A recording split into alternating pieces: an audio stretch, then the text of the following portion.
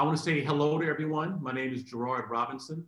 I'm the Vice President for Education at the Advanced Studies and Culture Foundation located in beautiful Charlottesville, Virginia.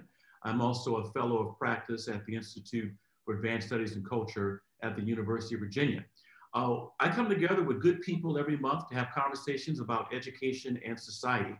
And in particular for this month being Black History Month, it provides a slice in time to talk about the role that Black people, Black institutions across the board and across history have actually invested into the creation of the United States of America. Well, for today's event, we're going to talk about HBCUs, second chances, and the role that these institutions play in the lives of incarcerated people. We have people, and I'm going to introduce them in a second, who've been involved with this work at different levels, some at HBCUs, some not at HBCUs, but who are actively involved in the work. Many of us know that there are 2.3 million people as we speak right now who find themselves behind federal, state, and local bars, incarcerated. We know that there's at least 2 million children as we speak right now who have a parent who is incarcerated. But the one thing that we often don't talk about are the role that higher education institutions play in trying to deal with issues of rehabilitation, justice, equity, second chances, and fairness.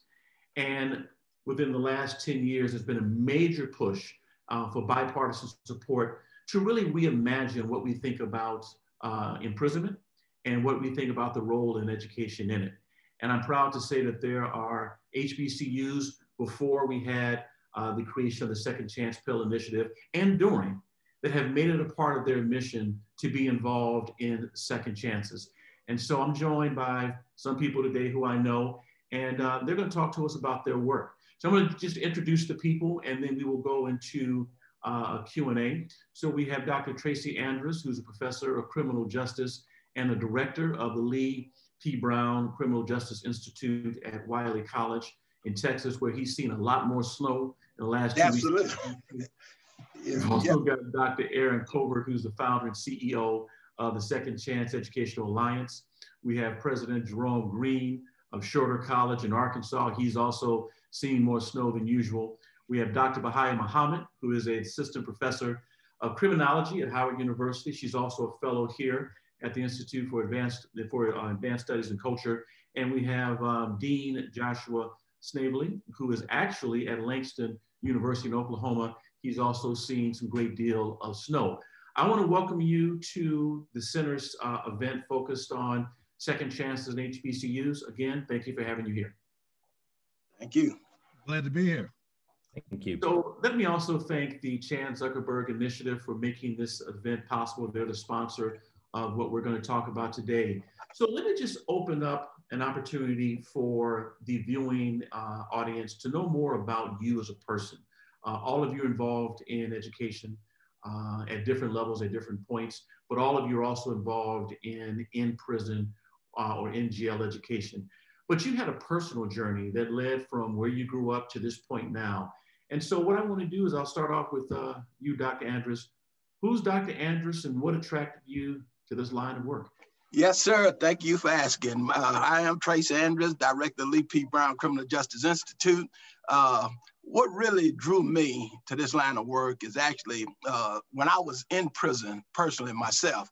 I spent 3 years in prison on a 57-year sentence in the Louisiana Department of Corrections and in the Texas Department of Corrections. And one of the things that really got my attention is when I went to prison, I did not realize that there were that many African Americans locked up in the penitentiary. In Louisiana, every prison that I went to, because they transfer you quite often, there were about 70 to 80% of the population were actually African American males. And, you know, I said to myself, man, this is where all the people are at. You know, we're talking about thousands of people, and it really got my attention. And I promised God that if he would allow me to get out of prison, that you don't have to worry about me coming back, not with handcuffs on anyway, but hey, got out and everything else is history. I went to school, I earned my associate's, bachelor's, master's, and became the first African-American in the United States to earn a PhD in juvenile justice from Prairie View A&M University. I've been director of criminal justice at Wiley now going on 15 years. I also serve as executive director of the Center for Correctional Education Research here in Marshall, Texas also.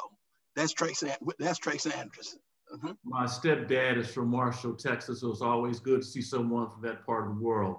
Awesome. So Erin, good to see you. Well, you're in Connecticut, so you see snow with some great regularity.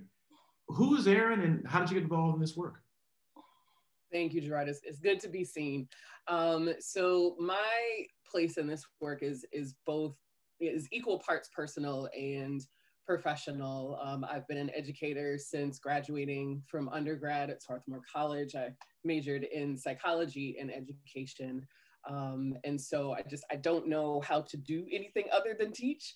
And so that just really prepared me for the work that I'm doing now. Personally, I have an uncle who is serving a life sentence in Florida, a life sentence that was commuted from the death penalty to life without parole. I have a number of friends and family who are currently informally incarcerated. And I also had a cousin who did 12 years for a sexual conviction. When he was released, he really had a lot of troubles reacclimating to the community, and things that he wanted to do educationally, he couldn't do because of the collateral consequences around his conviction. And so he ultimately ended up taking his life because he just didn't have the support. I don't think he felt he had the support that he needed to be successful. And so every student that I interact with, I'm like, if I can just provide some network, some semblance of a network of support, some kind of community outreach, then I'm doing what I've been put here to do. Well, Dr. Corbett, first of all, thank you for opening up your personal story as well as your professional, because people often, for a host of reasons, don't share the suicide aspects that come along with people who leave. So thank you for opening that up. President Green. Yes, sir. My story is a little different. I spent the vast majority of my career as a licensed attorney, doing litigation and in the civil litigation and business litigation and representing professional people. So like Saul in the Bible had a Damascus Road experience and became Paul, and experienced a call to ministry. So in addition to a licensed attorney, I am an ordained minister of the African Methodist Episcopal Church. That mission of the AME Church compels me to do something more than pursue activities that would benefit me. And so I was attracted toward economic development, then ultimately to education. And then I was invited to come back to Little Rock and serve as president of Shorter College. So our mission is to provide a path to possible for opportunity for those who would otherwise have been excluded. And of course, that's the historical mission of all HBCUs. So to be in this space with incarcerated persons is simply pushing the envelope of broadening the net to include persons who even our institutions with that mission were not including.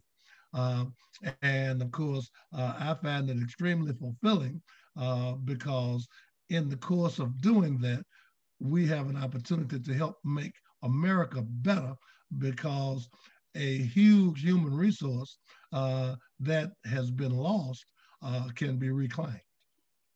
When you mentioned the AME Church, I think of Richard Allen, yes. Absalom Jones, and the work of a number of African-American women in that church long before the Civil War, who had pushed for education when it was illegal, and even with the rise of prisons in Pennsylvania, and particularly, I guess the Eastern model, they were also involved with helping the families and children of those who were caught up as well. So AME's had a long role. Dr. Muhammad, what's your story? Thank you so much for having me. It's great to hear all of the stories. My story started with my sister attending Seton Hall University. She had a minor in criminal justice and she was an intern at a juvenile justice facility. And she often would come home very tired, very exhausting, and sharing stories on the phone with one of her friends. So it wasn't something that we talked about, but she would often talk with her friends. When I attended undergrad at Rutgers University in New Brunswick, I took an undergraduate course called Prisons and Prisoners, and the professor took us on a tour. That was the first time as an undergrad that I entered into the carceral space, and it sparked my interest. I didn't realize at that time that that was so many Black individuals that were incarcerated. I remember looking around and thinking that I was the only African-American individual on that particular trip. And then I was connected to all of the brothers in this particular facility that were incarcerated. And I remember being ashamed of wanting to make eye contact with the individuals to kind of give my respect and say, you know, hello. I remember thinking as we rode on the bus down, there was so much excitement. And for me, I wasn't excited. I was more interested to see what was going on. And more so after, it was such a traumatic experience that really I still hold as I continue to work to build programming around this area. But that experience, I didn't know where to put it. I didn't know who to talk to necessarily about it. It was a class trip. Individuals enjoyed it. And we didn't dialogue on our personal experiences and our personal connections to the actual system itself. Since then, as an undergrad, I've had family members that have been directly impacted, and it gives me an opportunity to gain a better understanding around the importance of the work in this area. Now I'm taking my own students on tours to facilities across the world to see incarceration in different, from different vantage points, and then being able to have conversations about it. Look forward to learning more about some of the trips that you've taken. In fact, Dr. Muhammad and I are actually scheduled to travel to Germany and Brazil when things change to talk about the international perspective. Dean Snavely, what's your story? Well, good afternoon, everyone, and thanks, Gerard. I want to first just say thank you for this opportunity and Gerard's sort of consistent and passionate advocacy for this cause and bringing us together today to have this conversation. I also want to thank, sort of at the outset, my president, Kent Smith, Dr. Kent Smith, and Dr. Ruth Ray Jackson, our vice president for academic affairs, who really shaped the vision for Langston getting involved in this, and we wouldn't be here today without it. So as for me and my journey, like President and the Reverend Green, I'm a recovering lawyer. I spent a lot of time in and out of the practice of law. And I first started my journey in this space actually by meeting John Grisham back over a decade ago when he came to Oklahoma to speak about the book, his nonfiction work, The Innocent Man, and the case of Carl Fontenot, who was wrongfully convicted and has since been found innocent.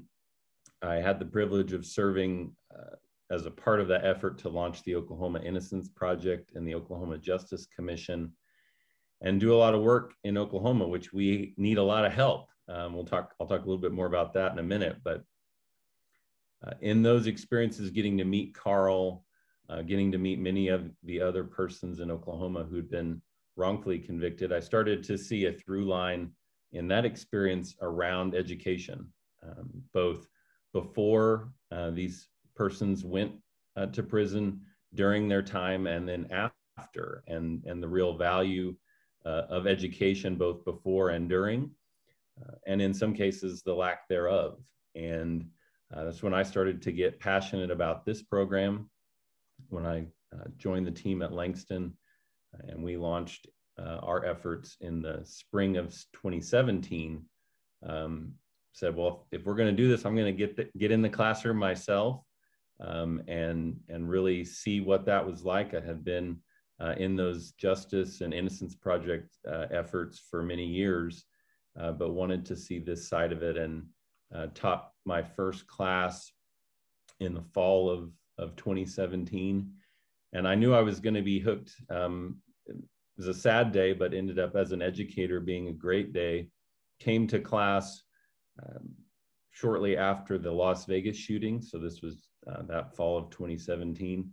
And all of my students were ready to talk about how we could potentially sue the hotel, the MGM, for inadequate security measures. So the students in my second chance class were there and ready, and had all the briefs ready and all the discussion and the dialogue. And quite frankly, were more prepared than some of my law students I've taught in the past. And I just had real special people, and my love for these programs grew that fall, and have been a part of it ever since. So glad to be here and look forward to the conversation. Well, Dean, thanks for talking about your early work with the Innocence Project, because when we discuss education inside of prison, it's not a silo. It's part of a much larger ecosystem of criminal justice reform writ large. And this is just one of the lanes that we walk. And so for those of you who are watching, or those of you who will watch or listen later, you see that we have people who come to this through different professional and academic lanes. So let me go to the first group question. Congress in the latter part of last year lifted the ban on Pell Grants, something that had been in place going back to the 1994 Criminal Justice Act. And we know from research from Vera that approximately 460,000 people would qualify for that who are currently incarcerated. But we know there's conversations now from the regulatory side, the DOE side, what will that look like moving ahead? At the same time, you have a number of philanthropic groups, state-focused, national, who are investing billions of dollars annually across the board to figure out what can we do to address education inside of prison, be it adult basic education, adult secondary education, vocational education, or post-secondary. We also know that the Biden administration has given some positive nods to the role that it could play, not only in the Pell Grant conversation, but also in criminal justice reform in general, and the role that education can play in it. Given the work that you do in this space, how should federal government, how should philanthropists think about how to consider what to do to support people who are incarcerated? I'll just leave it open to whoever wants to go first. I think I'll step in. I think the first step is to recognize that suggestions and recommendations for Pell implementation in particular need to come directly from the field.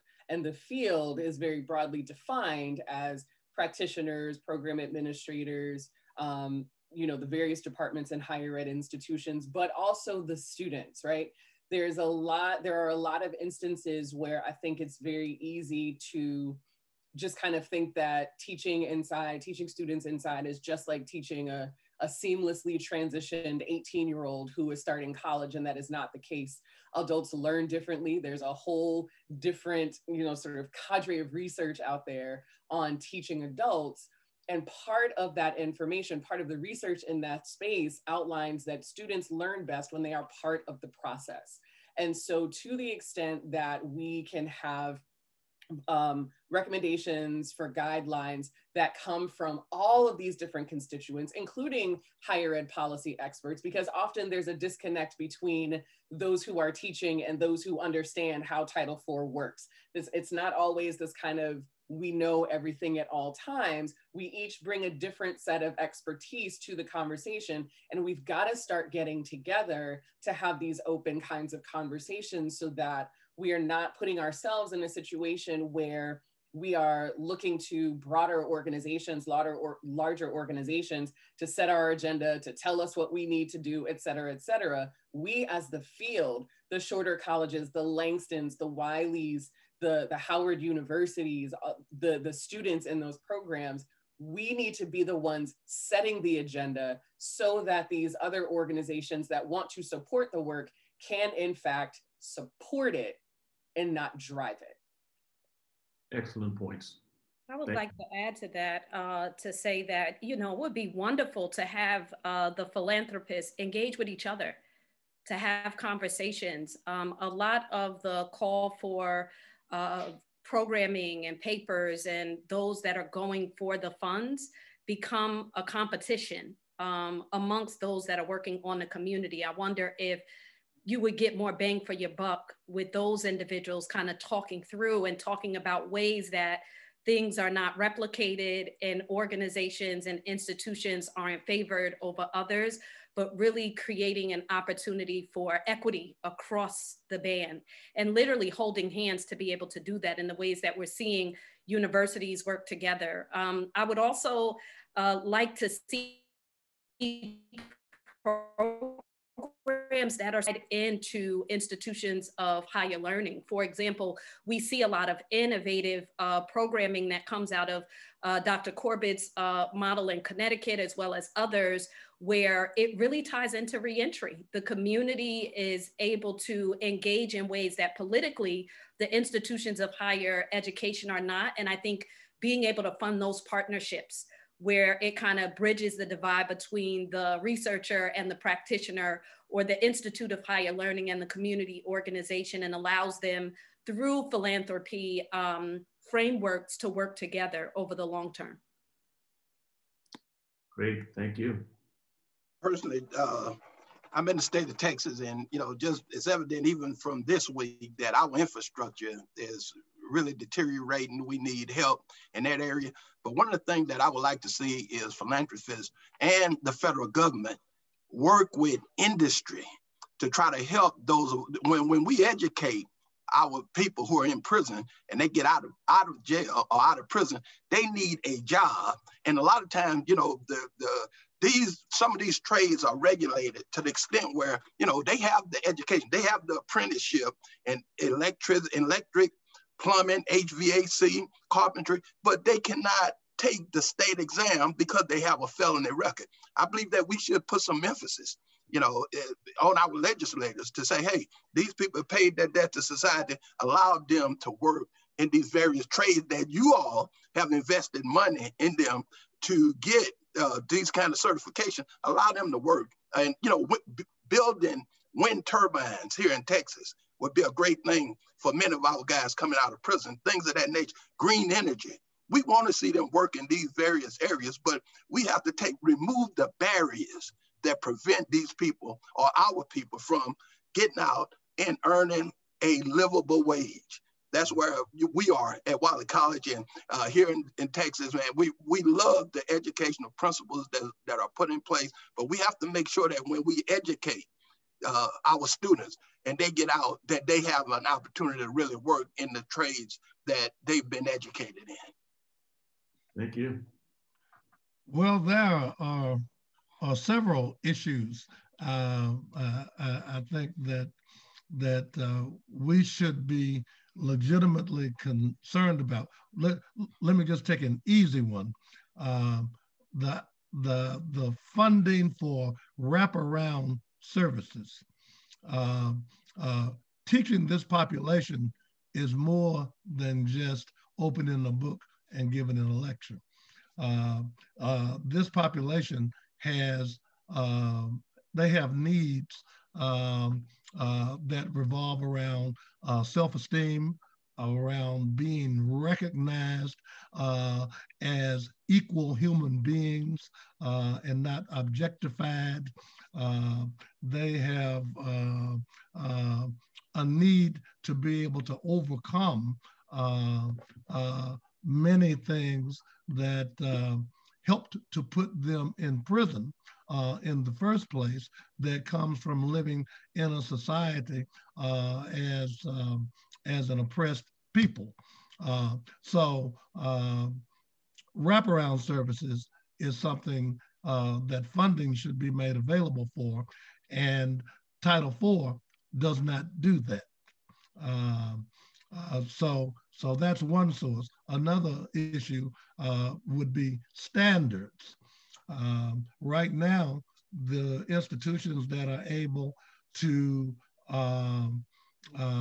serve and operate in this space have been pre-selected and designated by the U.S. Department of Education. And so who's going to make the decision about who is going to operate in this space as we go forward, where the operators have not been pre-selected by the U.S. Department of Education. I don't think I have to tell anybody that state contracting is extremely political. And there is a possibility that HBCUs who are very good at this may find a less friendly atmosphere in terms of opportunity to operate in this space when the states are left to their own devices. A third issue I would mention would be standards. I think that we can expect for-profit institutions using distance learning to immediately proliferate, seeking to take advantage of a new market of vulnerable students. And so the quality of the education that would be provided is something that a very strong look of standards should also be part of the consideration. Thank you. So kind of synthesize a couple of points there. I think,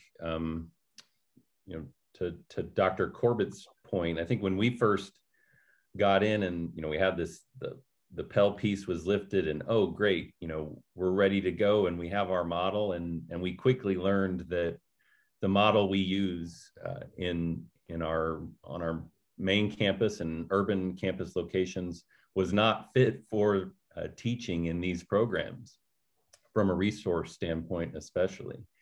So I would highlight sort of in thinking about the resource standpoint from the perspective of state and local government, who aren't always as supportive as the federal government has been in this area, philanthropists.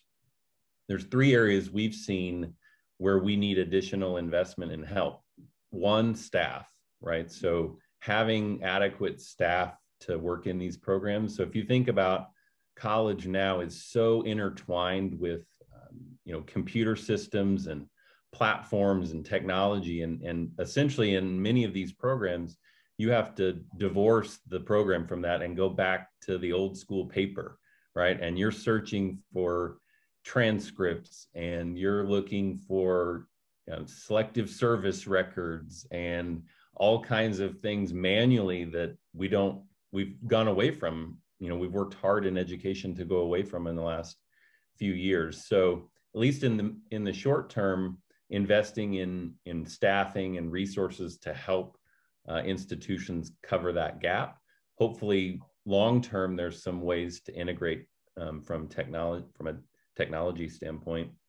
And that transitions to my second point, which is technology. I mean, if you think about some of these underfunded technology resources in education generally, now go to a Department of Corrections facility and try to teach a class on an old school projector with, some of the technology we haven't seen since the 70s or 80s. And now you're dealing with network issues and security issues and data privacy issues. So I think one of the things we need to do at the state level, philanthropists can help with, is investing in technology platforms that help that.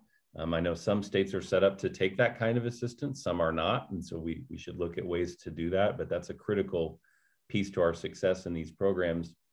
And the last thing I would say is along the same lines, those learning resources. So books, and I think Wiley has done this, Shorter has, and others have started to be able to use some kind of iPad or technology device. Some prisons don't allow that. And so, you know, I have faculty that are hand copying everything that they have to take into the prison that day, right? And mounds and papers, and that makes your job really difficult when you're already, you know, facing other barriers. So if we can find ways to make investments there, I think almost always they pay dividends. And one of the things we've seen is really working, especially if administrators can work closely with wardens to build trust and build relationships. Some of those barriers have begun to be broken down. And in our case, as I've had conversations with our wardens, they start to see a difference in their population through these programs. And they have been supportive because of the transformation that's happening inside the prison. But I think those are three areas I'd highlight to get us started as ways that people with influence, philanthropy can help invest in these programs. Thank you. So Dr. Corbett, thank you so much for mentioning that what we're talking about is a higher education program. It's just not higher education people stepping in. And there's a distinction because this really is an adult education program. And so thanks for making that point and also talking about a possible title line that we can look at for funding. Dr. Muhammad, I want to thank you for talking about the importance of philanthropy, but also having philanthropy talk across the board. You know, we've got philanthropists, Chan Zuckerberg Initiatives One, Mellon Foundation, Laughing Gold here in Virginia, and the earlier part of the Sunshine Lady Foundation. There are a lot of foundations, but an aha moment for me is when you mention that is to make sure that at times they get together so that we're not often crossing over in that area. President Green, you've also had experience working in government. Two things you mentioned really clear. Contracts and procurement process can be political. And so one of the things we have to make sure is to realize that if we're not at the table, we're on the menu. And so I know the work that you've done at your institution is to make sure those conversations are happening, that Shorter College is at the table, but also to talk about just the world of government and regulations. And Dean, I want to thank you for what you mentioned about technology, because you know people I think are really shocked to know that you're having to handwrite notes or to handwrite pages to bring in to teach because you don't have access to it. Someone once said the reason we can't do it is because it would give inmates or people incarcerated access to porn. And I told someone it's already there if you're interested in that. That's not a reason not to have it. I said that may have more to do with a political will issue, because we now know there's companies like the Artie's Fence Company, American Data Prison System, where you can have a held-hand device, internet to make that happen. And Dr. Andrus, I want to thank you for bringing this to conversation about jobs. People, when they leave, should leave with the skill sets needed to go into either green jobs, blue-collar jobs, white-collar jobs, or otherwise. So let me go back to you, President Green.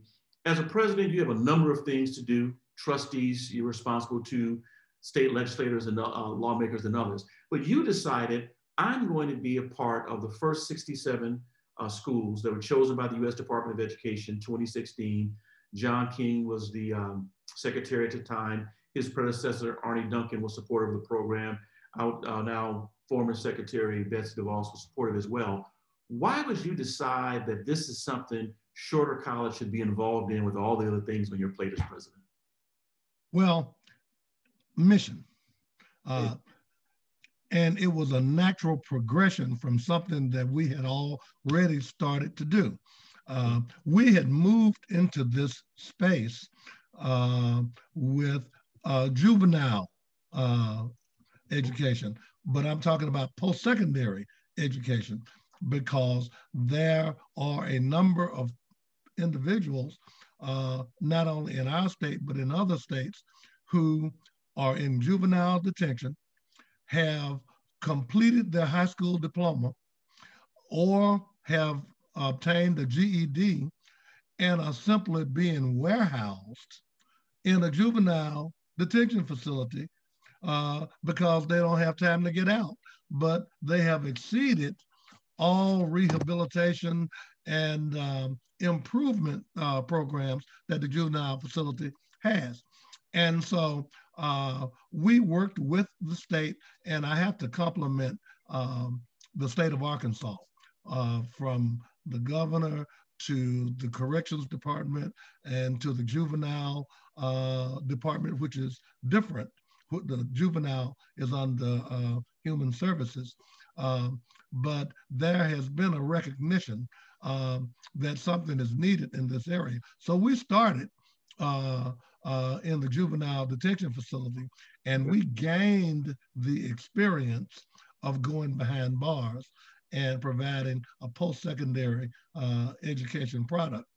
And that allowed us to see what a difference it could make, not only for that individual, but for the other individuals who were their fellow residents, to observe them and realize that there's hope and that there's opportunity. And then when those persons came out, they received news media coverage that they went on to the University of Arkansas or to other places and actually demonstrated that some of them were top scholars. And so that allowed the state of Arkansas to have an eye-opening experience, and it allowed us to have experience, so that when the opportunity for the experimental Second Chance Pell announcement was made, we were ready to occupy that space. And in fact, when you think of the initial 67 selected by the U.S. Department of Education, you were one of the ones who walked in with experience. There are a number of schools, this was their first entree into prison education with no experience in juvenile justice or others. So that's a unique point to bring on board. Dr. Andrus, same question with you. People know Wiley College for a number of things. One would be the great debaters. Made more popular by Denzel Washington. Why did you decide to take this on? No, that's a good question for us. And, you know, at the time that we wrote the RFP, Dr. Hayward L. Strickland was our president at that time. And, you know, I wrote an academic paper called The Balm of Gilead, where I referred to correctional education as the balm in Gilead for those men who were serving time. Because, you know, I look at my personal life and know that, hey, look, you know, just because you lose a battle doesn't mean you've lost the war. And, you know, you keep your confidence up and you keep moving. Wiley College stepped out. They really laid the groundwork. They allowed us to really go out and work with APDS. And, you know, we really went out and talked to the men that were, and the women, because of course, you know, we were supposed to go in the women's facility also, but their facility was flooded and we didn't get a chance to go there. But we went out and we spoke with the wardens and the secretary of the Department of Correction, and he agreed to it. And I like what Mr. Snavely referred to when he said that we should work with wardens. Let me tell you something about Second Chance Pell that I know, because we operate in 3 institutions. If a warden does not have buy-in to your program, some of them can look at you like, we're just waiting for you to fail. And they can make it very hard, they can press you. Whereas when someone really buy in, and I know there are institutions that really bought in, they allow us space, we can go in, we really can meet with the men and women and really work with them.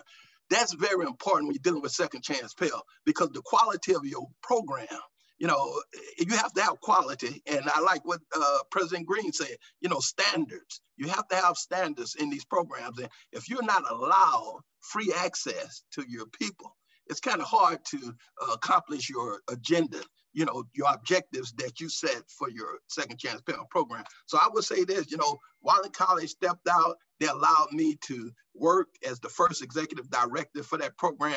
We went in and, you know, I'm very proud of what we've done thus far.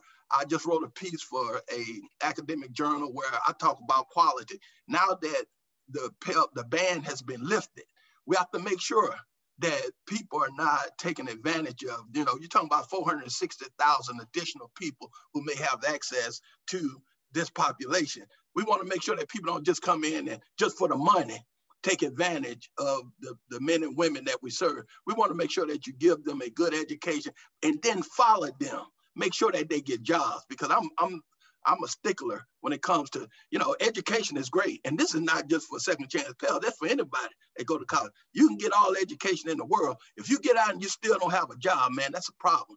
And I know that our government has to do a better job, the industry, the philanthropists, all of them have to do a better job of making sure that we remove barriers so people can work. That's my take on it.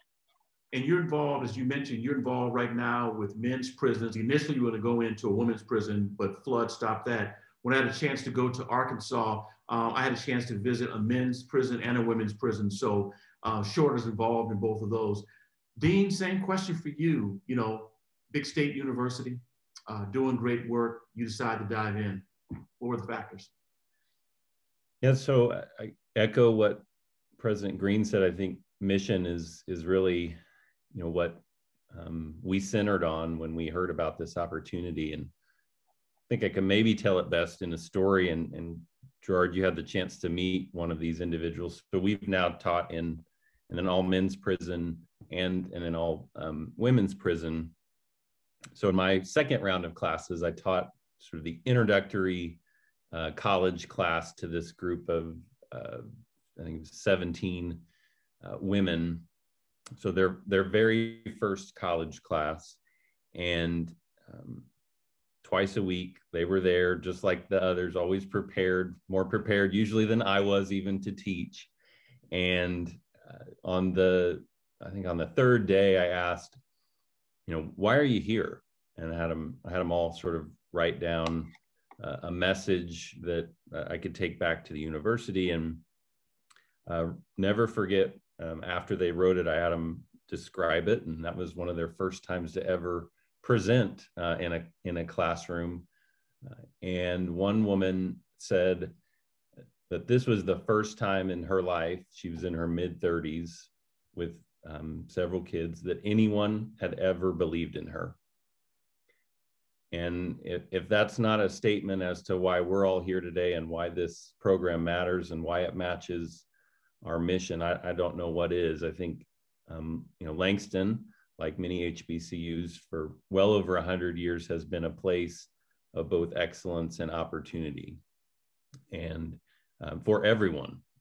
And that's really why we got involved in this, is that we saw that as an opportunity. I would also say Oklahoma, unfortunately, is right there often with Louisiana as one of the leaders in incarceration rates. I think we're now the leader, at least in the last survey I saw. And one of the other parts of Langston's mission is about helping our state solve problems. And this is a problem, right? And we know that we can play a role in that, and we have. Our program's grown from 7 students that very first semester to over 100.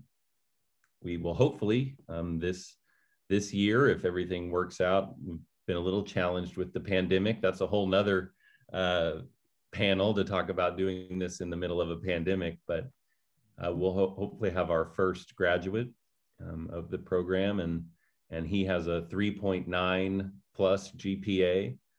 And we also have now our first 2 students who are looking to enroll after being released from the program. So it's really a mission-based effort for us. It's about changing our community, something we've been involved in, again, for over 100 years. And we just feel really fortunate to be a part of it. I would say one other thing, Gerard. I think that sort of an observation that I saw as we came in, and this again goes back to a point that both Dr. Corbett and Dr. Andrus made. I think sometimes one of my observations when we first went in was this dichotomy, or maybe false choice, that these programs are all or only about skills, right? Let's just give some skills to these prisoners. And certainly skill-based, programs, certifications are important. But we came in, from our typical liberal arts education view, right? That this is about educating people, not prisoners. And we didn't know any different. So we just sort of took it as we teach everyone else. And I think viewing that we can be both a place that produces bachelor's degrees and skills and transforms the lives of these students. We've spent a lot of time, I know some of the Texas schools have done this too, is thinking about entrepreneurship and coding and innovation. And I think sometimes when you think about these programs, some who aren't familiar with them kind of have an old mindset about the kinds of jobs or the kinds of opportunities we should be providing for these students. And I'm a believer, I know Langston is, that the sky is the limit. Now there's some challenges I know I've seen in the chat about felonies and some laws that create some challenges, but from an educational standpoint, from an opportunity standpoint, there's really no limit to what these students can do. And the point I want to note for everyone is when the 67 were selected, there were only 3 who are HBCUs, and the 3 are on this call right now. So want to thank them. We have some new HBCUs coming on board: University of Maryland, Eastern Shore, I believe, Claflin University, and others. And so it's going to move out. And the fact that you should also know that having visited prisons with the dean and with the president's team, the students they're serving are Black, but it's also white, Hispanic, saw, of course, a number of Native Americans in Oklahoma. And so these are HBCUs working with just what America looks like. A number of them surely are African-American men and women. We just want to put that point in well. So Dr. Muhammad, let's go to you. You're in the HBCU as well, not one that's a part of the Second Chance Pell Initiative, but you've been doing a lot of work to give people second chances, in some instances, a first chance. Talk to us about your work in this area. Absolutely. We applied for the Second Chance funding, and I'm hoping with the new administration, we see an increase of individual HBCU specific that are funded in this area. One of the things that was helpful for, as we know, the more that you submit the grants, the greater your likelihood is, but it allowed for us as an institution to pull together an infrastructure and begin those kind of conversations. And so what I've been doing over the last 7 years at Howard University is creating one of the longest comprehensive HBCU programs that works in the halfway houses with the juveniles, with the adult men and the women. And so going in and being able to provide courses for them to engage in curriculums that they wouldn't necessarily get outside of a humanities curriculum. So for example, looking specifically at a model that utilizes dual enrollment. We just recently were selected from Mellon as one of the Just Futures recipients. And now our program is grant bearing, credit bearing. And so we're looking at the implementation of a social justice certificate, and it allows for us to be able to give incarcerated individuals 1 credit for a total of 6 classes that allowed them to begin to think about ways of solving the solutions in their own communities. And that's not waiting until reentry. We're also looking at that during incarceration. There are many individuals who are students among us who create resources on the inside when we can't get in. So they're holding those reading sessions and those dialogues and serving as the facilitators and the liaisons between the university when we're not able to enter. We know that that is a great need, specifically now in the midst of COVID. Also through this opportunity, we are able to also offer incarcerated scholar in residence fellowship. And that will allow for an incarcerated individual during their sentence to be able to receive a fellowship stipend. And right now we have that at $30,000. It's a national opportunity for individuals. And we're really looking at some of those really unique models where, for example, you see in DC that the incarcerated individuals helped in the creating of the Young Men Emerging Unit, which is a unit that has more than 100 judges, more than 1,000 students that have come. All of the celebrities that are coming inside of the facility go directly into that unit, and it was co-created by an incarcerated individual. We also know that a lot of the programming that we're talking about here and also the training programs, the ideas were born out of the minds of the incarcerated brothers and sisters. And this gives incentive to that, to let individuals know that we can now begin implementing kind of a earn and learn process. So we know during incarceration, and in higher learning in general, students are able to have a work-study opportunity. And that's something that we haven't seen implemented on the inside, where individuals are actually able to receive funding for these great ideas, for thinking, for implementing things on the ground. And so I'm very excited about the work that we're doing in the juvenile justice system. We implemented a 1 credit. So we did start with a 1 credit, and a lot of the detained youth were able to have that on their DCPS transcripts, which allowed them to then get accepted into UDC. We are working on a partnership now with them to create that pipeline. So specifically going in and allowing individuals an opportunity to really work on the GED, and at the same time, work toward beginning some of those 1 credit classes that they would be required to do once they go into college. And we feel that this is going to be an incentive, because oftentimes if individuals continue to fail the GED, they kind of give up and not see the future. But this would give that opportunity. Just today on the front page of the New York Times, there's an article on the program that we implemented on college and high school. And that literally is the model that we're using, where we're finding that incarcerated individuals are dropping out of high school in the 11th and 12th grade. So the same way that I taught 100 New York City high school students in my Principles of Criminal Justice class, and now they're receiving 3 credits free for that, we're now working to implement that into the prison system. So those individuals who are active GED participants on the inside can take a 1 credit college course to learn how to write, to learn how to get their words out on paper, to learn that a syllabus is a contract, and to get excited, right, about education so that they're able to move beyond kind of that GED. And so I'm just very excited about being able to utilize this innovation and creativeness that was grounded in Washington, D.C. for the last 7 years. We were the first higher education program in the facility there, and happy to be leading that charge into this innovation and creative model. And thanks so much for focusing on GED, because a number of people who actually go into our prison system arrive without any high school credential, GED or high school diploma. And there are a number of states who now require that if you arrive as such, you've got to go through the program. And when you look at the menu of educational options, the bulk are looking at GED and vocational. So thanks for that. So let's turn over to you, Dr. Corbett.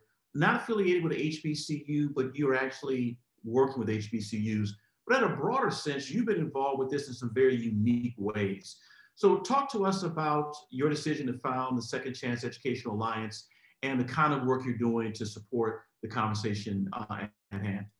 Sure. So the decision to start Second Chance Educational Alliance, initially we actually began or wanted to begin as sort of this educational consultant concierge service for people who were recently released and wanting to enroll in college, but just feeling very unfamiliar with the process, obviously with financial aid, et cetera.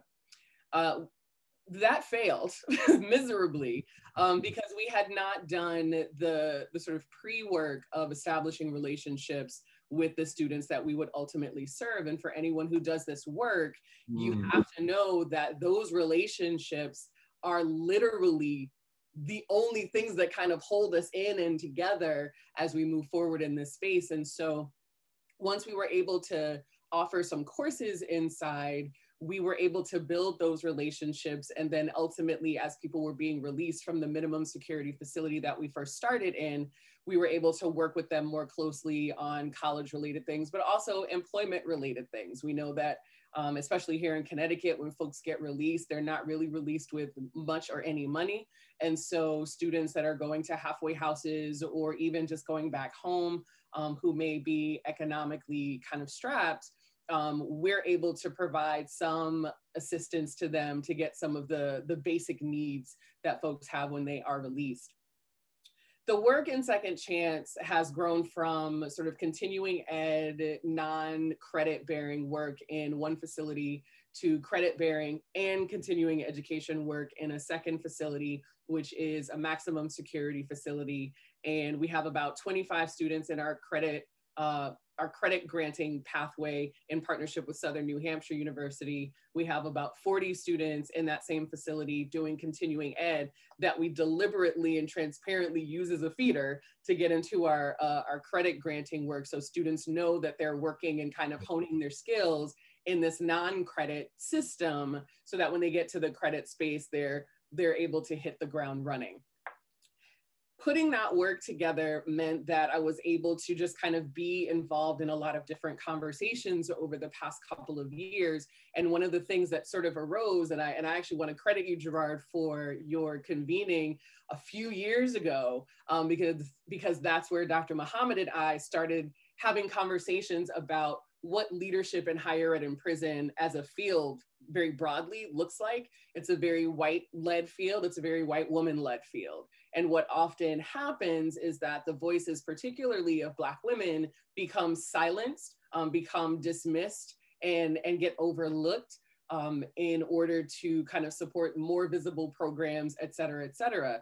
And so out of that conversation, those conversations with Dr. Muhammad, similar conversations with Dr. Bria Willingham, who is the 3 of 3 of our JAMI executive team, we realized that something needed to be done, that we had to kind of take a stand and move forward with the things that we know people in this space need. And so we formed the really have been designed to create and cultivate that space for Black women in this work. We also, obviously have the support of folks in the field, but we are very deliberate and very sure about the need to support Black folks in this space. After we started JAMI Sisterhood, we were like, okay, what are some sort of broader, larger projects that we can embark upon to really make sure, especially in the wake of all that happened in terms of the racial upheaval and unrest that we saw last year, how can we make sure in our little space here, because higher ed and prison is very niche, how can we make sure that Black and brown folks are more represented as staff and teachers in these higher ed and prison programs, so that the students who are mostly students of color, mostly men of color, as we know those statistics, how can we make sure that they are getting to experience representation in their own classrooms? And so the JAMI Sisterhood received funding from the Laughing Gull Foundation to start Project Freedom, where we will work with 10 HBCUs. And I'm looking at Wiley, Langston, and Shorter. We will work with HBCUs to really round out a more robust, new programs, make current programs more robust. We have received interest from a number of HBCUs, some that I didn't even know existed. So it's been a learning experience, obviously, for me. But we're wanting to tap into, I think, what the good Reverend Esquire President Green was mentioning, that this is part of our history. This is part of our culture, this service to community. And a story that I tell a lot that I'm sure Dr. Muhammad is sick of hearing is when we look at a place like Bennett College in Greensboro, we see that there is a very clear history of the connection between what's happening on campus and what's happening in prisons. And so when the Bennett Bells were helping the young men at A&T plan the Woolworth sit-in, as well as protests at the local movie theater and things like that, we know that those students were arrested. The president of Bennett was bringing homework into the prisons, basically saying, I know you're out here fighting for justice, but you are not going to miss your calculus assignments. And so we really want to lean into that history, lean into that community, because it is truly at the heart of who we are and where we are as a people and as a field of higher education and prison. I also want to touch on the piece about quality and standards that I am in whole, complete agreement with in every possible way. And one of the things that will be happening with Project Freedom is the composition or the creation of a higher ed and prison quality index. And so the plan for that index is to take all of the information, all of the data that we collect with Project Freedom and from the schools that are participating to say, okay, these are the axes along which we are going to measure quality. We're going to look at intensity of reading, time spent outside of class doing work, how able are students to have study halls? What are your academic advising and career advising services looking like for your inside students? Are you accommodating students with disabilities who are incarcerated? Because we know that there is a disproportionate percentage of incarcerated folks who have diagnosed disabilities. We also know that for the large part, higher ed and prison programs are not accommodating those students. Because many of those programs are also using very selective admission methods to get the best of the best. And we know what happens when that best of the best is not interrogated with a critical lens, i.e. a race-based lens, but also an equity lens when we're talking about accessibility for disabled peoples. And so again, we're looking at a number of things building upon the metrics framework done from the Institute of Higher Ed and Institute of Higher Ed Policy to say, this is an excellent starting point. Now, how do we add on to make sure that we are covering a wide range of silos that all come together in this one index? And we firmly believe that HBCUs absolutely should be at the forefront of that. For this groundbreaking, field-changing work, HBCUs absolutely need to be at the forefront. And so I hope that answered your question, Gerard. Oh, sure did. You know, 3 really good points. Thanks for acknowledging people with disabilities, the special needs who are in prison, overlooked for a whole host of reasons. I'm on the National Board of Respectability, and we represent people with disabilities. And so I know you're going to get some shout outs from there. And in fact, we've got work on our webpage to help in that area.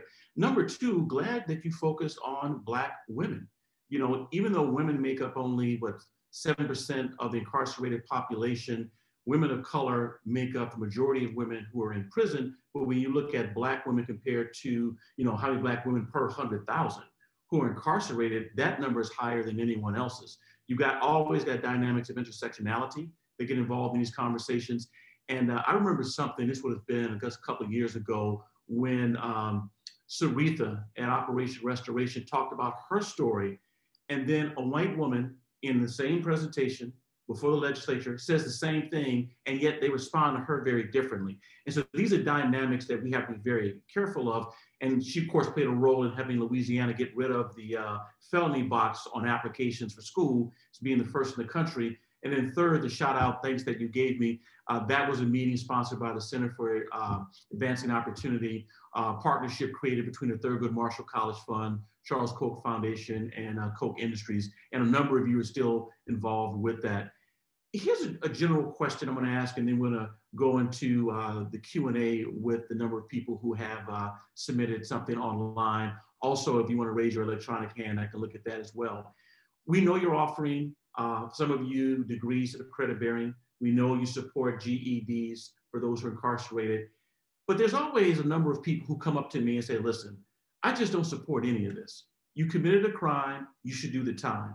Why should I give you either a free college degree when I, as the victim of a crime, who's now raising a grandson or granddaughter, who was killed by someone who's not going to get a free degree, and I have to take out a second mortgage in my home for my grandchild to go to college? So, you know, that's one. And then number 2, there's just some people who believe prison is for punishment, not rehabilitation. That's a conversation that's over 200 years old. How do you respond when you hear those comments? Let me say something about that. First, it is a short view to say that prison is only for punishment, unless you're just going to kill them or keep them in there forever. Because it is in everyone's best interest. It is in society's best interest for that person to be improved, for that person to be a taxpayer, a contributor, a producer, a giver rather than a taker. So it's in everyone's best interest, unless you're just going to take them out and shoot them, no matter what the crime. The second thing is the Pell Grant eligibility is not giving a person who's incarcerated anything that anyone else cannot get. This is simply a small grant that is based on not having any money. So if you are not in prison and you don't have any money, you're eligible for a Pell Grant. And really, you're only talking about $5,000 in a semester. So this is not something that person who says they're getting something my daughter can't get or son cannot get, and they didn't commit a crime. That's not true. They are not getting something that any other citizen cannot get. They are what this program is about is removing something that made them ineligible for something that everybody else could get. Okay, thank you.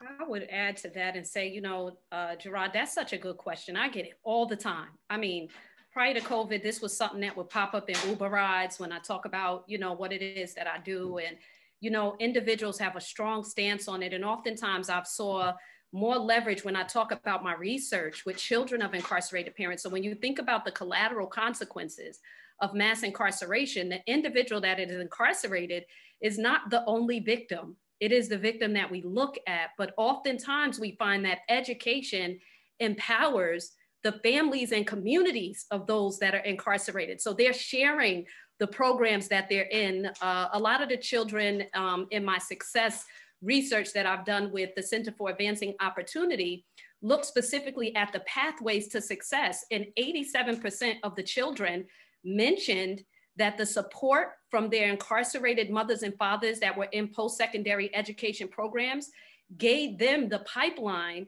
and the communication to be able to then apply. So they weren't interested in a Howard University, but their father, who was incarcerated, called and told them, I'm in a Howard program, we're doing this, you should Google, you should learn. And so they began to be the social capital on the inside that then breaks the school to prison pipeline on the outside. So when we're thinking about incarcerated individuals, we should not only be thinking about them, but their families who have done nothing. And that education helps those individuals who are connected to them and in their lineage. Also, another piece that people often forget about is that the doors of prison are revolving. When you think about prisons, it's a little different, longer sentences, but in these jail settings, there are large numbers of individuals that are coming out. And when prisons were created, you know, individuals got a book. So it was about education, and that book was the Bible. And so when we're talking about these different books in the humanities and in history, it really fits into that curriculum of people think that education is easy. And I'm just like, well, what world do you live in? Because the more that you learn about crimes that you may have committed, having to self-reflect, the accountability, many of the students that I engage with, I mean, are much more remorseful, are much more critical, are very apologetic, conscious as it relates to their actions and their families, and then have to carry that throughout the entire sentence. And therefore, upon release, strong hit the ground and say, this is the avenue that I'm taking and not going back. I find that those individuals that miss programming, those individuals that don't get into those academic programs, oftentimes, unfortunately, and research has shown this, come out and end up going right back in. And so literally you pay them more money. It costs more money to the taxpayers than it does to have individuals that are able to have the social capital to communicate with their families, and more importantly, to be the political actors in their community. So a lot of these individuals are coming out and doing phenomenal work in their communities to clean it up. And that costs less money from the governmental side. So literally, when you think about it, you can't think about it just from that, you know, small, you know, point of view. This is a very dynamic conversation, and these are very dynamic individuals that are connected to large communities of individuals that they're communicating with day in and day out. And if students that are incarcerated are good enough to bring in the top ivory towers, then why should we punish them even more for the sentences that they're serving during that for a secondary sentence? To say that you're not worthy of being educated.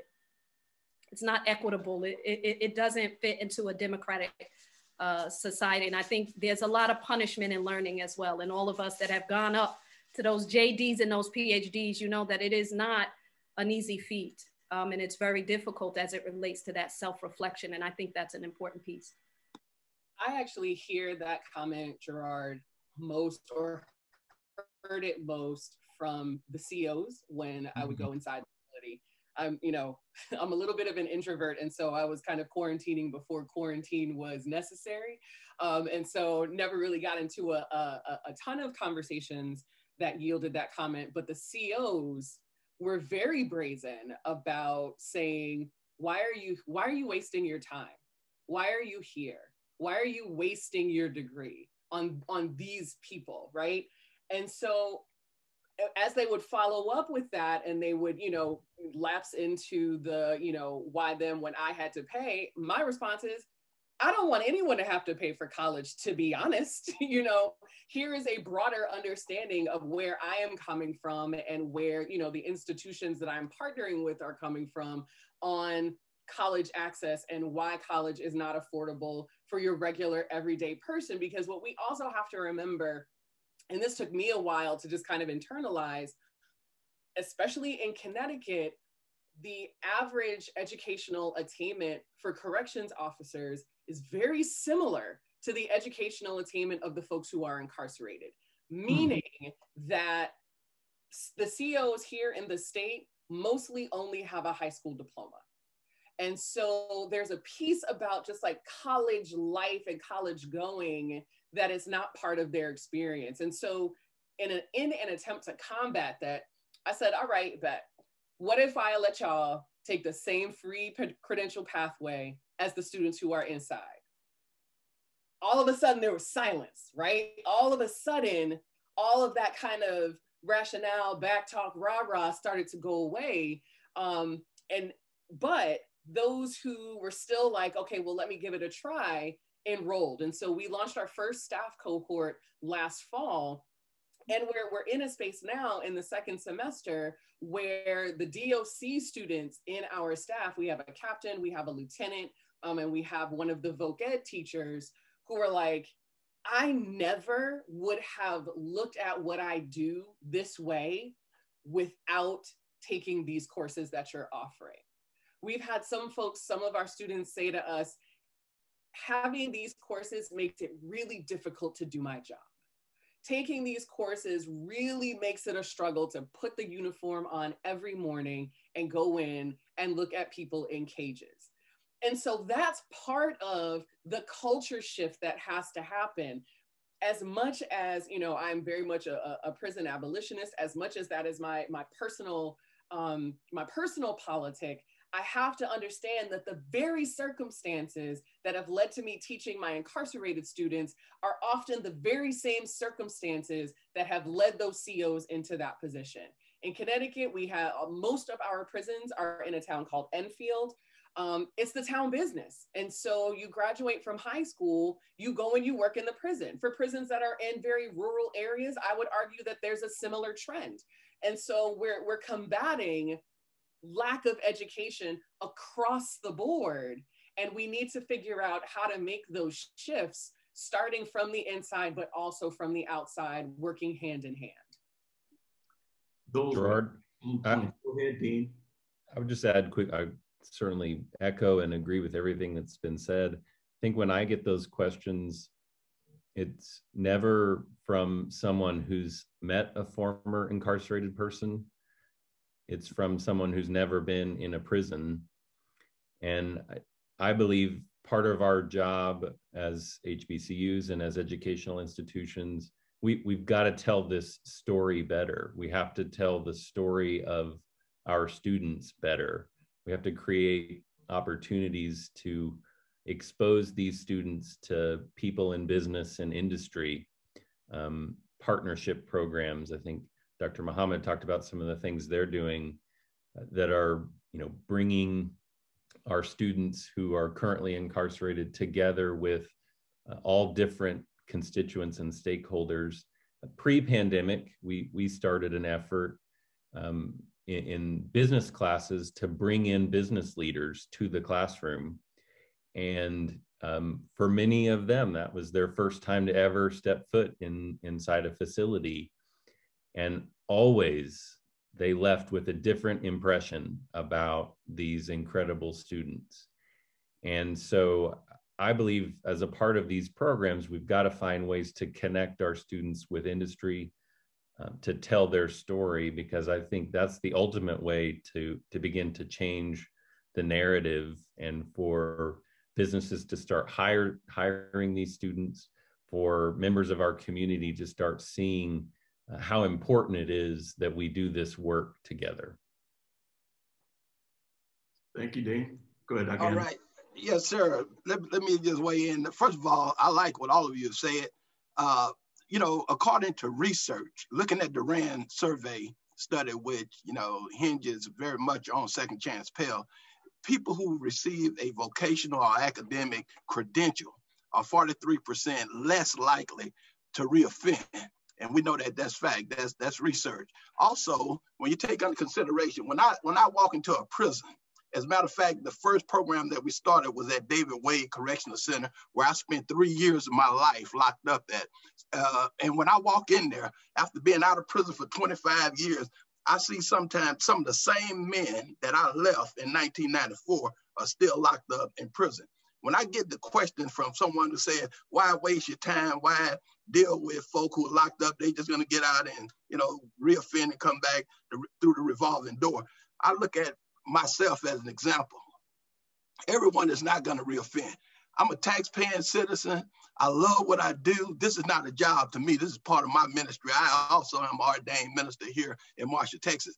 But I look at the money. We know it's a fact that every state spends between $25,000 to $30,000 per year on every person that's locked up in their facility. When you look at juveniles, that number jumps to about 40,000 to 50,000 because you must provide them schooling and some other services. When we look at the Second Chance Pell program, you know, and I agree with Dr.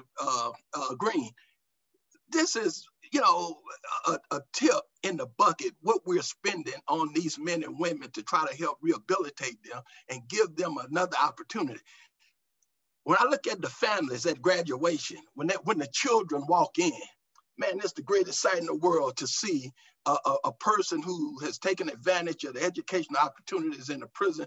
When that kid, I'm talking about that son, that daughter, that mama, that grandma or grandpa, see that young man who's locked up in prison, taking advantage of an educational opportunity, which elders where I come from in the South always say to us, you know, once you get an education, no one can take that away from you. And people are proud to get education here in the South. So when I see education, those credentials given to these young men who've earned them, man, this is the 100 piece of the puzzle for many of these men. And it makes their families so proud and make them proud, make them feel like, hey, when I get out of here, at least I have a tool that I can use to better myself and to contribute to my community. So, you know, when we start talking, there is no comparison, in my opinion, to the amount of money that we're spending, $5,000, $10,000 versus $30,000 for 1 year for a person to remain incarcerated.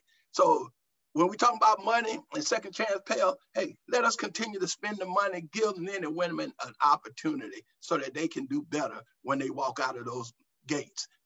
I'm about to say amen. All right. God bless you. Look at the chat box. You got a couple of amens, and I think you have a couple of virtual offerings coming to you through Cash App. Praise the Lord. I had a chance to look at a number of the questions. I'm going to synthesize a few of them into one. For those of you who would like, you can raise your virtual hand. Tamara, at one point you had your virtual hand up. Feel free to do so, and I'll call when I see. Also want to thank some of our other HBCU members who are on here, Dr. Howard Henderson at Texas Southern, Dr. Mons, who is at Albany State, also part of the group. So we've got 3 hands that are up. Let me go to the top. And so Tamara, go ahead. We won't see your face, but just go ahead and unmute yourself and ask your question. Okay, so my name is Tamara Scroggins, and I am currently in rehabilitation counseling program at Langston University. I have, and I'm also a case manager, and I've been a case manager for people with disabilities for about 4 years. And I also worked in the prison system for a couple of years as well. So, but what I've seen here is you guys have basically hit the mark. And as a case manager in the prison system, I see, I know you guys talked about like the staff and stuff. I don't see a lot of that. Like they don't see them as people. And when I walked in, I remember praying before I even walked in the prison and before I started working. I wanted to make sure that I treated each individual as a person. And they don't teach us that as the staff within the prison system.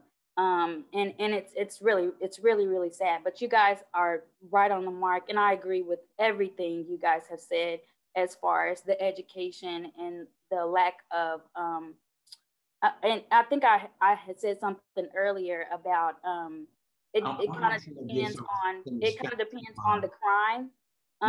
Because a lot of the times. Do one favor. I want to make sure I give Nikki a chance to jump in as well, get short on time. You want to ask a question or just finish up on your comment? Oh, I'm sorry. Just a lot of the times, it depends on the crime and the education and how, people and how people are able to get their education. But again, I appreciate you guys' time, and I didn't know about this program, so it's very informational. Thank you. Before you weigh in, Nikki, since you have your hand up, feel free to go ahead and ask a question or make a comment. Go ahead. And we'll unmute you on our end, or you can unmute yourself now.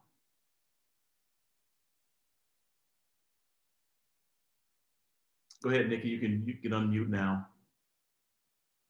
All right, well, while we're waiting for Nikki to unmute, any of you want to weigh in on what Tamara had to say?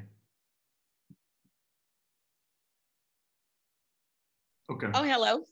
Hello. Yes, yes, I'm Nikki Key, and I'm from Shorter College in Little Rock, Arkansas. Hey, Dr. Green. I'm a student there, and I've been incarcerated both federally and state. And I was with Dr. Angus, and he's correct. Like, it's hard to get a job after you can get a doctorate's degree in whatever. But if you're a felon, when you check that felony box, if you steal something once in your life, you can't get a job anywhere. If you have a gun once in your life, you can't be around children. So it's so much that you can't do, even though you have an education. And I think people need to focus more on that. I mean, you can have all the education in the world, but if you can't do anything with it, what is the point in having the edge? So that stops people wanting to get the education.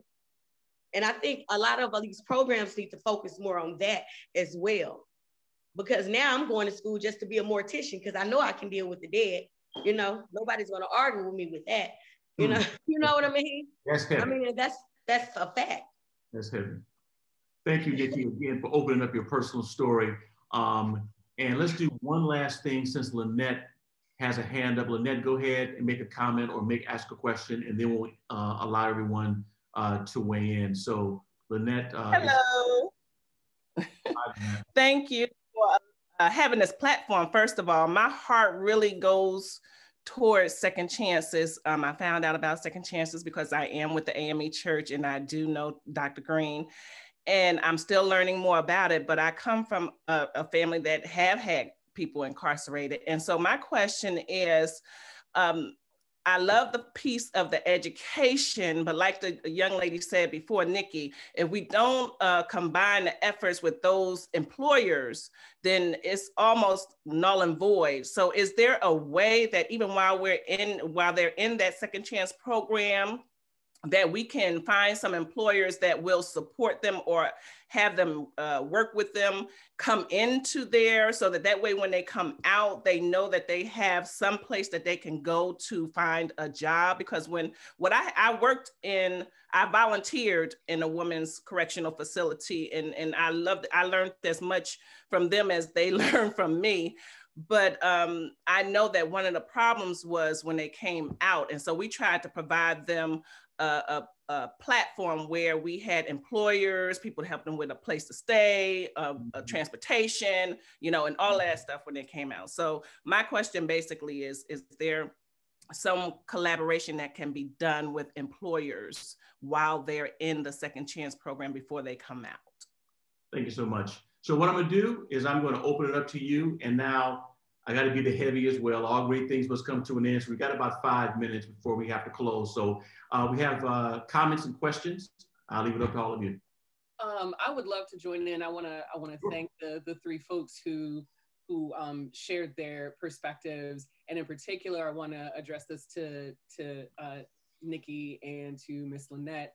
One of the credential that we're offering in our program is a bachelor's in business administration with a focus on entrepreneurship. We know, like here in Connecticut, we pay very close attention to this database called the National Inventory of the Collateral Consequences of Conviction. And so it's this publicly available database that lists on the state level and the federal level what the occupational license or licensure bans are for what offenses, for how long, etc. There are going to be hundreds, nay thousands, depending on the state you are in. And so that is why our program focuses so much on entrepreneurship. We have one of our students who was released in 2017 who has opened up a juice bar, and he is now employing people who have criminal convictions, right? And so it's this understanding that if this is the system that we have been provided with these sorts of systemically, institutionally sanctioned barriers, how do we work outside of that and around it to make sure that folks who come out of our programs are able to succeed and thrive in their own lives and in their communities? And so I think that so my recommendations are: one, programs should really become familiar with that inventory as they are thinking about the programs that they are putting forth in the facilities. My second recommendation is to have some kind of emphasis on entrepreneurship and the ways that people can secure, if not loans, apply for grants, find other ways to secure funding so that they can start their own businesses that in turn can employ other folks with criminal convictions. Thank you. So I would echo that, what Dr. Corbett said. I think entrepreneurship, computer science, coding, all these opportunities where there's less limitation on those jobs as they come out. And then I would just reiterate my prior point that we've got to get more businesses into these programs and do joint internship programs and apprenticeship programs. Undoubtedly, as we start to build those relationships, it will knock down those barriers. So glad to be here, Gerard, and thanks again for this opportunity and incredible dialogue. Look forward to many more. Thank you. Gerard, let me just commend you for the leadership that you have provided in this space and for bringing us all together for this program today. I think it has been very helpful, very beneficial, and informative and encouraging, not only to those of us who participate, but to others who may not have known that there was a significant movement and persons committed to this issue. I want to acknowledge Nikki, who is our student, and Reverend Lynette, who is one of our Second Chance Pell faculty members, to remain encouraged. And let me just say that when we started down this journey, we knew that there were structural impediments, such as checking the box, that had to be overcome. And that's one of the reasons that the primary degree that we offer through our Second Chance Pell program is entrepreneurial business. In fact, that's why we developed entrepreneurial business as a major in the first place, because when you serve an disadvantaged population, sometimes there's not a whole lot of difference between the folk who you have on campus and the folk who have been incarcerated. They come from the same place. And unless they get to the college before they get to the prison, then they have to come back and make a loop. So one of our attempts to level the playing field is to offer a course of study that is not just academic, but to offer a course of study that will allow them to be entrepreneurs and to create their own jobs using the skills that we have been able to give them in the course of getting that degree. Now, having said that, however, we have a couple of objectives at Shorter College that we're working on. One is for our placement office to do just what some of the callers suggested, and that is to develop relationships with employers who will hire people who have a felony record, so that they know that there are at least these employers out there. The second thing is all of us need to lobby at the state level, at the local level, and at the national level to do something about checking the box so that there is some legal protection in place so that this population is not treated differently than others who have the same qualifications strictly because of their past. Thank you, Mr. President. And I would just end by saying, I know we're at time now, to also consider incarcerated individuals as scholars, looking at research methodologies as well as teaching experiences. We know we have the convict criminology where individuals are receiving their degrees and then coming out and teaching specifically at HBCUs. There are a few professors on our campuses that are doing a phenomenal job in this area. And so thinking about ways of increasing master's level and PhD level educational services during incarceration, I think is something that we should begin to further think about. I know we've offered graduate classes on the Howard University level, and individuals were surprised that on the incarcerated side, we had a full class of master's and PhD students during incarceration, combined with our graduate and PhD students on the outside. And so we should be innovative and creative and not thinking about the judgments that we have for those of our brothers and sisters that are in carceral spaces and really change the next generation through the use of creativity in these spaces. Thank you so much, Gerard. This has been phenomenal. Thank you. Dr. Andrus. First of all, I want to say thank you also, Brother Gerard. Thank you for allowing us to be here. I would also say that we must use our advocacy power. You know, we can talk all we want, but the bottom line is this, especially in small areas where we're able to galvanize and bring people together. If Frito-Lay does not hire ex-convicts, maybe I don't need to eat Frito-Lay. I need to go elsewhere. We have to use leverage. We have to use our advocacy. Anything that we support, we advocate for. So same thing with ex-felons coming out of prison or returning citizens. We want to make sure that we advocate with these jobs, with these employers, to let them know, hey, look, if you're not hiring, we're not buying. Bottom line, that's how you get people's attention. Thank you. Thank you. Well, I want to thank all of you. Unfortunately, Drs. Muhammad and Corbett actually pulled off. I want to thank both of them for the work that they're doing in their individual space. I want to thank you, Dean, for the work you're doing at Langston University. I want to thank you for not only the prison visits, but you talked about the warden. I had a chance to have a conversation with the warden and leadership. And the leadership is very clear. They see this as a part of what they're doing. So thank you for your work. Dr. Andrus, I want to thank you for your work. Had a great time on your campus. People should also know that the largest, I think, discipline at Wiley College of people studying criminal justice. So you're going to have a generation of people leaving there going to become not only police officers working in government, but also scholars like yourself in the area. And it's worth noting, he's also an entrepreneur. He has a business where he's actually hiring people. Absolutely. Walking.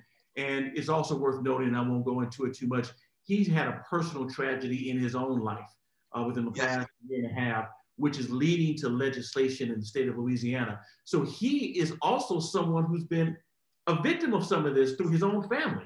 And yet he said, I still want to move forward. So thank you for being a living example. Thank you.